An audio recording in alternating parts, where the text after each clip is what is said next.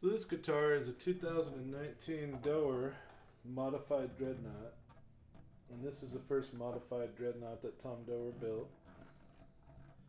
This particular guitar was built in his signature trim level, which is kind of his midline and just incredible. It has a beveled binding, so all the way around the edge it's real smooth to the touch, and really feels comfortable from any angle. This one has a cutaway and a really beautiful mosaic rosette, which is hard to see in the video, but if you look at Tom's website, he'll have this guitar up there soon. This particular guitar is built with Swiss Spruce and Braizilian Rosewood for the back and sides. Just incredible woods and materials used. The guitar is just phenomenal. I feel truly blessed to own it. Just an incredible instrument.